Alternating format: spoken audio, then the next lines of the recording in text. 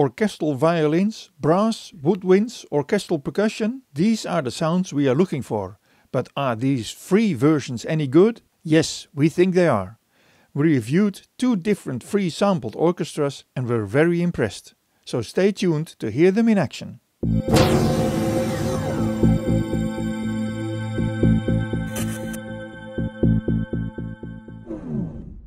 If you're looking for free sampled symphonic orchestral instruments, you should really hear these. We found 2 sets that are really worth downloading.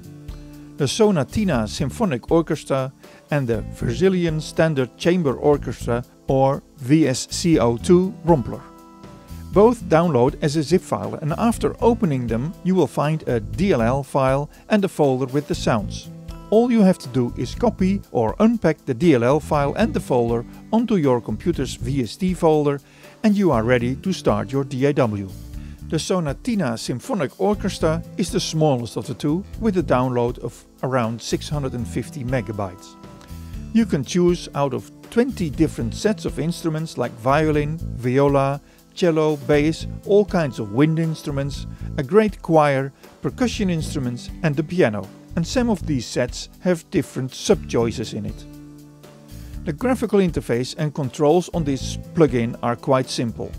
An ADSR to control the attack, decay, sustain and release, but also panorama and volume. There is no reverb in it, but if you use it in your own DAW, you certainly will use the reverb of your DAW to spice the sounds up. Most sampled sounds are wonderful and very usable, but sometimes you have to tweak the release of the sound a bit to give the sound a more natural ending. And it's a pity that it doesn't show on what area of the keyboard the sounds should be played. But the most important thing is the sounds. So, before we go to the next orchestra, let's listen to some of the sounds of Sonatina. We must say that we added a small reverb from the DAW, but that's all.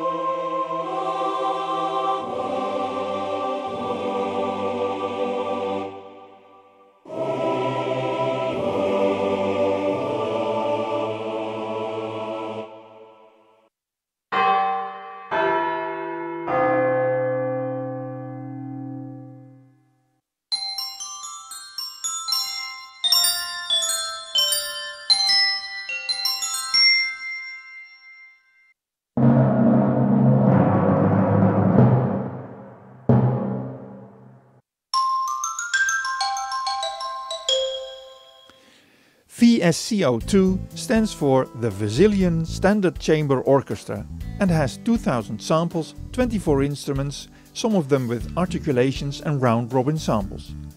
The download file is bigger than our previous orchestra. It is a 1.6 GB zip file. The graphical interface looks great. Again, here you see the ADSR and volume and panorama, but it also has a digital reverb. But if you use it in your own DAW, you might not want to use the built-in reverb. The big advantage of this plugin is that you can see on what area of your keyboard the instrument can be played. And the different articulations can be triggered by pressing the keys on your keyboard that correspond with the bright yellow keys at the left on screen. This makes it very easy to switch between sounds. You normally find this option only in the more professional plugins. This plugin has no choir, but in addition it has some church organ sounds. So how do these instruments sound? Let's play them with a little bit of reverb. On our website you will find all links to the downloads, and don't forget to subscribe to our channel.